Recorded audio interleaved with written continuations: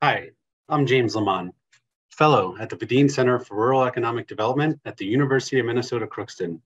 Today, we're going to talk about the 2023 farm sector income forecast and projected declines.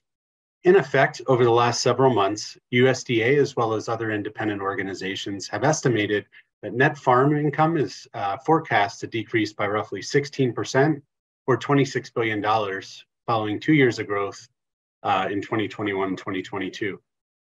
These decreases are largely a result of lower crop and livestock receipts, increase in production costs. There's still some inflationary impacts associated with the majority of the inputs associated with farming, and government programs as well as assistance is changing, thereby reducing support in the aggregate from the government.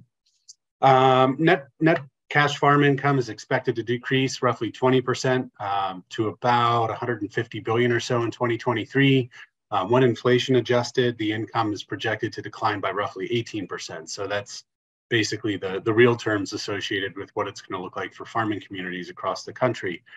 Farm sector equity is forecasted to increase by roughly 5% to 3.5 trillion in 2023 when you kind of look at the sector in the aggregate. And then debt is expected to increase by about $535 billion or 6.2%. In some instances, this can naturally be a challenge just due to the fact that we're seeing higher interest rates for commercial as well as farming loans. With respect to specific crops that are expected to decline in 2023, I wanted to offer, as you can see, from 2019 through 2023, this came from the USDA Economic Research Service.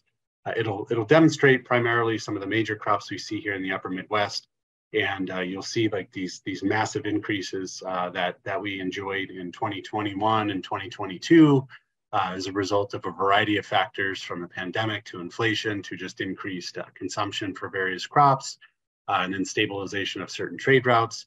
So you'll see that we're starting to return, maybe not quite to normal, but you can see basically there's been some major increases, hence the reason why you're seeing some major decreases here in 2023, at least in the forecast. In the aggregate, crop cash receipts are projected to decrease by about $9 billion, roughly 3%. 2023, you'll see that corn has projection to fall about 4.5%, soybean to the tune of about 8%. Wheat's expected to increase slightly by 4%, roughly $600 million over the year. You see some vegetable and melon cash receipt decreases to the tune of about 8.7%. And then hay, the inputs you would need for a variety of other feed and things like that, are expected to grow roughly 6%. Again, inputs are kind of creeping higher, whereas the production costs, as they increase, aren't being passed on as much to consumers, as evidenced by the Economic Research Service projections. I look forward to you joining me in our next video, and thank you for your time today.